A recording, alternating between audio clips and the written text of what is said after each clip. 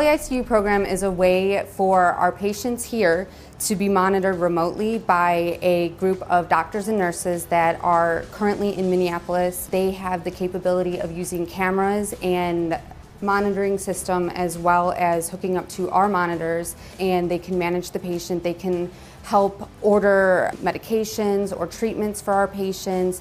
They are our second set of eyes on these patients.